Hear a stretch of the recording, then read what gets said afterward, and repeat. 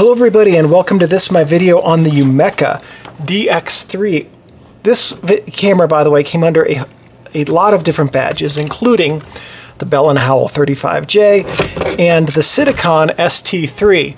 We'll get to this one in a minute. So here are some photos taken with the 35J and then a few more taken with the Yumeka DX-3, so you can kind of see how these cameras perform. We're going to go over this video using the DX-3 because it is like the quintessential version of this camera. And what I mean by version, we'll cover that in a little bit.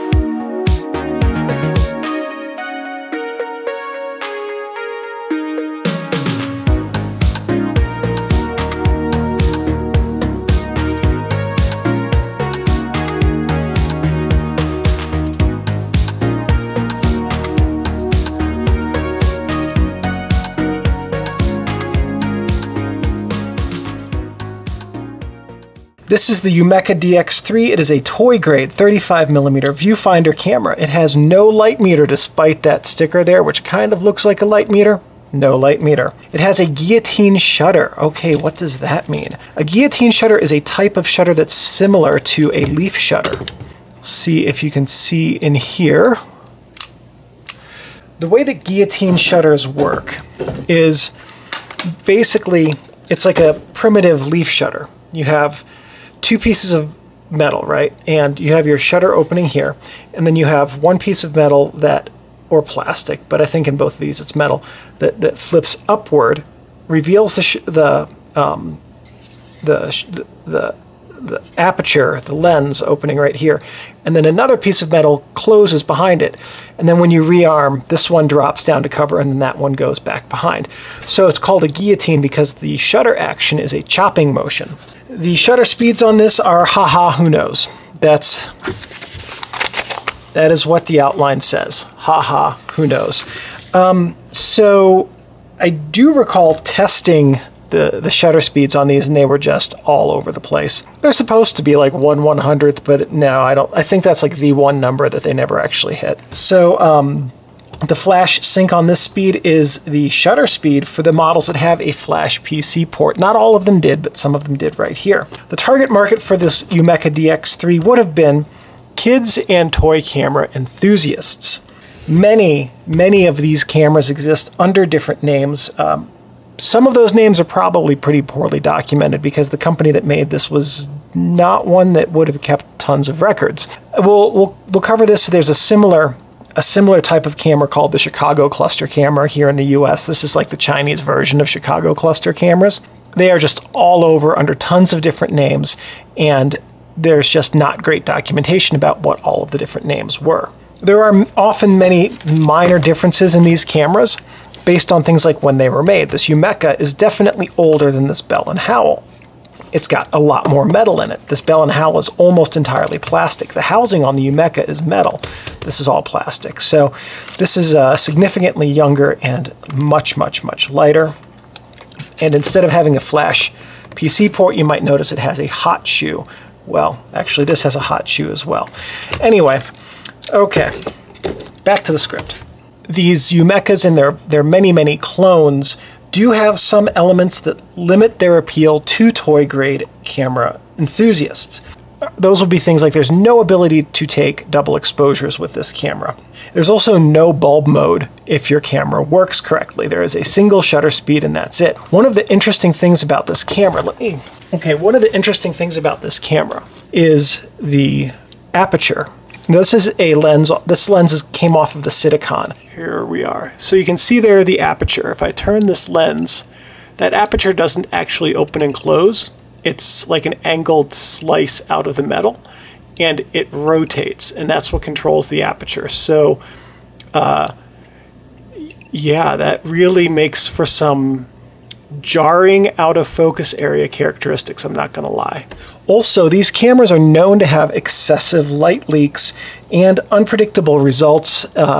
I think I stole this from one of the Wikipedia or Camerapedia entries, that it makes lomography and Holga cameras look like precision-engineered rocket engine components by comparison. So when I got this, I opened it up and somebody had put light seals into it. Not me. These yarn light seals were already in there. There was a foam rubber thing here that I replaced with black felt, but somebody had already gone to the trouble of correcting the light leaks on this. Both this Bell & Howell and the Yumeka didn't really exhibit light leaks when I used them, so even though they have a reputation for that, I'm going to suggest that it might be unearned or easily remediable if you put in some light seal material in the film back channels. As for production, these were maybe made in Taiwan. These are from a group of cameras called made by New Taiwan, and they are called the Taiwan 35 cameras. They were made in the 80s and 90s. And basically, like I said, this is the Chinese equivalent of the Chicago cluster. So these were all, as far as I can tell, the Yumeka does not say where it was made, but the Bell & Howell does. And it was made in Macau, which is in China. And the Yumeka was made in the mid-80s, insofar as I can tell, and the Bell & Howell would have been a 90s camera. You can tell a little bit by the styling, it's a little bit different. Plus, it's lighter and it's almost all plastic. So this would have been a later version. Also, the Bell & Howell works much better. So as we do, let's go over the camera's things on them so that you can know what everything is. Though we're on the top, we're going to start technically on the sides with the camera strap lugs right here, which is where you would attach your camera strap. Oh, you might notice here the film rewind. This is the film rewind knob right here for rewinding your film. This is not what they originally looked like. These were originally black plastic that looked similar to this silver one. This is silver plastic. This was a black plastic one that absolutely shattered the first time I tried to rewind film with this camera, and so I put the film rewind knob from an AE1 on it, and that works significantly better. Flash hot shoe, shutter release button right here, frame count window with a manual reset button right here, so after you load the film you would just reset your frame counter, and we'll see how to do that later in this video. On the camera's front, we have the brand, the viewfinder window, the make-believe light meter, the model, flash PC port on some models right here, and your lens. On top of the lens, we have an aperture selection, sunny, partly sunny, and cloudy. Sunny, partly sunny, and cloudy, and it at least tells you that that's f/16, 11, and 8. I might not put tons of faith into how accurate those aperture number calculations are, solely because the aperture is shaped like a wedge and not a circle. On the camera's back, we have the viewfinder window, the film rewind switch, the film advance dial right here, the film back. We'll get inside of this in just a second. On the camera's bottom, we have the film back release and the tripod socket. To open up the film back, we're simply going to push this lever downward. Except on newer models of the Taiwan 35 cameras where you push the button upward and that opens the film back. Inside the camera, these are all going to be functionally the same, and I'll grab the Bell Howell so you can see that. There are some very, very minor differences here. Film cassette chamber here, shutter window, film take-up sprocket, film take-up spool, film pressure plate, cassette retaining sponge. Here, you can see that it's got everything except the cassette retaining sponge. I'm going to guess it fell out at some point. The major difference between these two cameras, this has a flat film transport area, and this has a curved film transport area. Now, functionally, this is actually a flat film transport area because the film comes out and then it engages the sprocket, and that's going to keep it flat and pressed just up against here. And yes, if you are curious, that does give the Yumeka a very, very distinct outline of the frame because the geometry of this curved box does not align perfectly with what's touching the film. So on the Bell & Howell, it's a perfect rectangle. On this, it is a weird shape towards the perimeters up here and here. Makes it kind of easy to tell what camera you were using when you get your negatives back, though. So while we have the camera back open, let's just go ahead and load film, and I'll be able to show you what I mean when I say that the film is just not lining up with the shutter box area. It might be kind of hard to see from your angle, but this film is flat-ish. Okay, we're going to call it flat, right, as it gets pulled out. And you can see, I hope, there's a little bit of a gap here and here where the curve of the shutter box plane is not aligning with the film. So to load your film, you pull out your leader, and you're going to slide it into there, into that little take-up area. Trigger your shutter. Unless this camera is perfectly upright, the shutter will not trip the release on the film take-up. And all of that work was for naught because the film fell out. Again, of course it did. This would not be one of my videos without the film falling out of the take-up spool at least a dozen times. So let's just do that with the Bell & Howell, because the process is exactly the same. What you're going to do is you're going to shove the film rewind post upward, put the film in, drop the post back down, load the film into the take-up spool. You don't actually need that much of a leader. That is sloppy work on my part. Gonna load the film into the take-up spool. So fiddly. All right, there we go. That's working. Okay.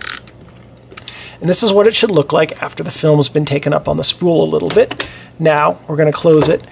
You can see here that this does not have an automatically resetting frame counter. So whether you're using the Yumeka or the Bell & Howell, you need to reset your frame count to just a little bit before 0.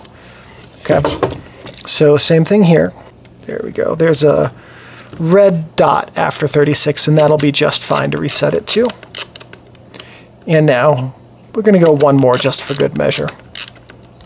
So you'll want to try to advance it at least 2 just to make sure that none of your film gets ruined. And I'll pop this open real quickly now. Once you load film, it's one and done.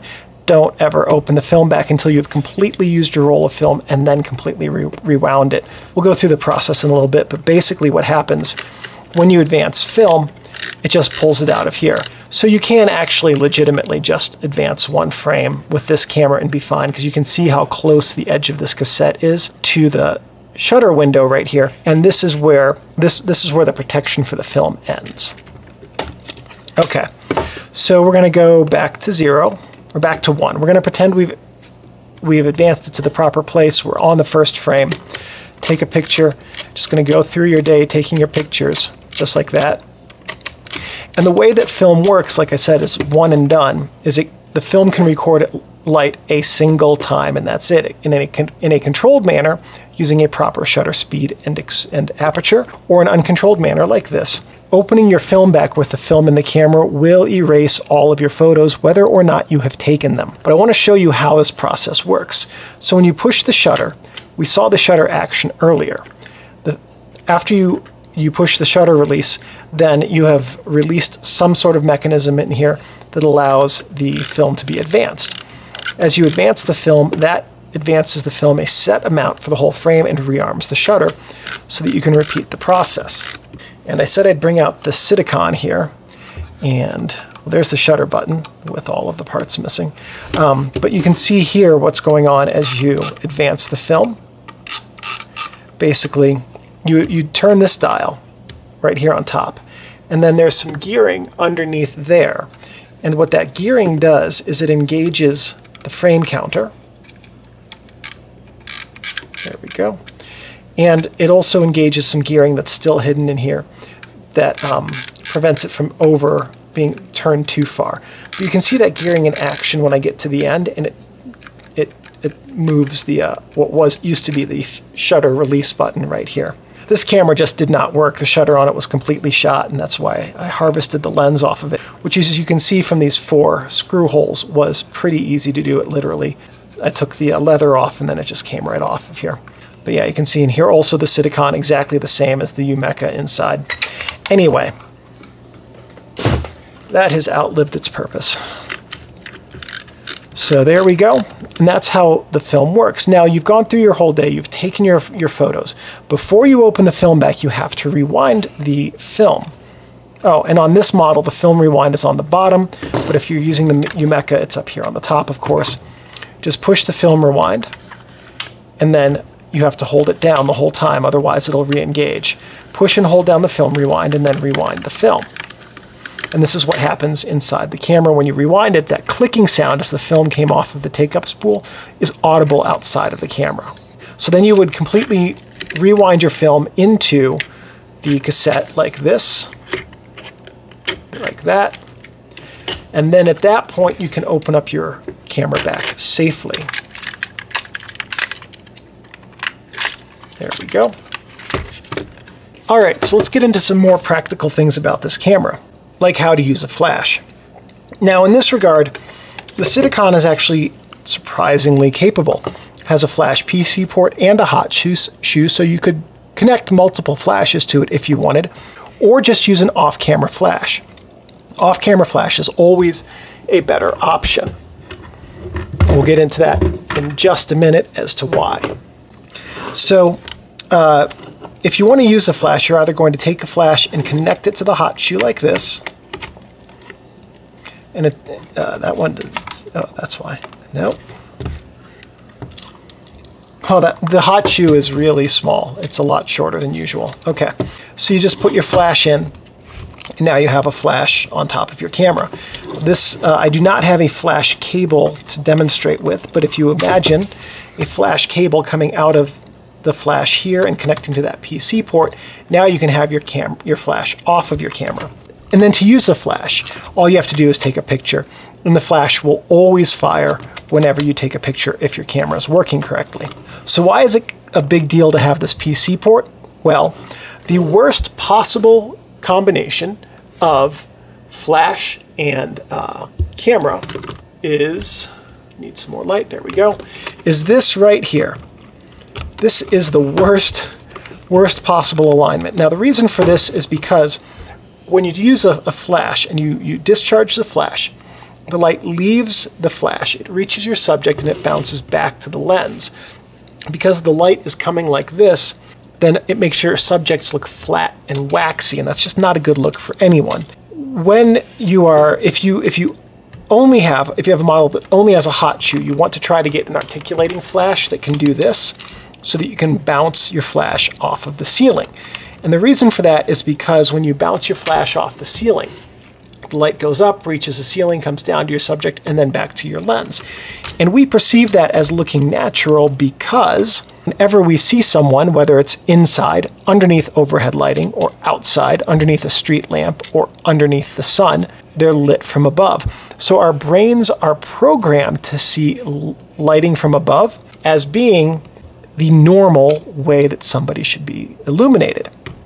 Okay, so that's what you want to do with that. You can also, if you have a flash cable connected to here, even if you have a flash that doesn't articulate, you can hold it like this. And now you have a bounce flash.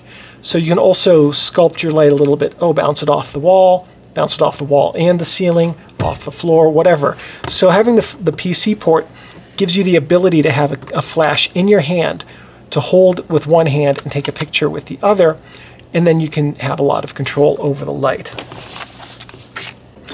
And next thing we're going to do is talk about how to take a picture with this camera. You've got your film loaded, you are set to start taking photos. What you're going to do is look through the viewfinder window right here. And that's going to give you an idea of what's going to be in the frame. I might take issue with how accurate that idea is, having used both of these cameras. But what you're going to do is sight up your subject. You're going to make sure the aperture is what you want to use. You can see here it's saying that on the widest aperture, that's your flash aperture, which would be correct for any of these cameras. If you're using a flash, you want to use your largest aperture. Take your picture, advance your film. That's the process right there for taking a photo with this camera. There are no double exposures with this camera because, insofar as I know, all of the Taiwan 35 cameras, and I've owned a couple of others in my life that have all broken and been recycled. Insofar as I know, they all have double exposure prevention. So some tips for using your Taiwan 35 camera, whether it's the Yumeka, the Sitacon, the Bell Howell, or any of the myriad other names that it went by. Install light seals in your camera first. So even if, like the Bell Howell here, is just fine without light seals. It works just fine. But if you were to buy one of these off eBay, I would really say, even though this has pretty deep channels, still install some light seals. I have a video showing how to do that with cotton yarn and some adhesive backed felt. That's a very good way to do it. This one right here has the best light baffling of any of these that I've ever seen, but any of the Taiwan 35s, I would suggest installing light seals. I would also say use color film, not black and white. These cameras have weird color flares and light leaks and ghosts that they just won't be the same with black and white.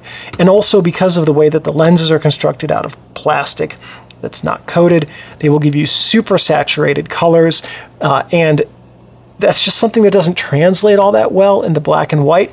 These are really meant for C41, and I would stick with that. And also just appreciate these cameras for what they are, and don't expect miracles. They're not gonna take amazing photos, but they can capture a mood, they can capture a moment, and they can be a whole lot of fun to use. And they are, like this one especially, is super light. The Yumeka, being more metal, is not quite as light. But honestly, they're a lot of fun, and as long as you treat them that way, I think you'll be in good shape. Some camera don'ts, things not to do with your camera. Do not store it with the shutter ready to fire. So even though these are inexpensive cameras, always trigger your shutter before you set it aside for the night, because it is still spring operated and the springs still can develop memory. In fact, that's why my Sitacon had a dead shutter, because the springs had lost all of their ability to get tension. Other than that, don't leave your camera in a plastic bag or box, because humidity can cause fungus to grow in the covering or on the optics. The optics, not a huge risk because they're not coated. The covering is a bit more of a risk, and that will make it smell mildewy. And even though it's not a precision tool, it is still fun. So as long as you take care of your Yumeka or Taiwan 35 camera writ large, your camera will take care of you.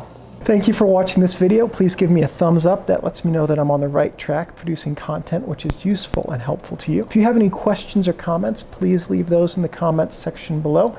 I'm pretty good about checking these every couple of days and answering questions. If you have any suggestions or ideas for future videos, and if I have the technical know-how and equipment, I'm more than happy to make those. One last thing. Thank you everyone for watching, and I'll see you in the next video. I gotta get up, Steinbeck. I have to turn off the camera.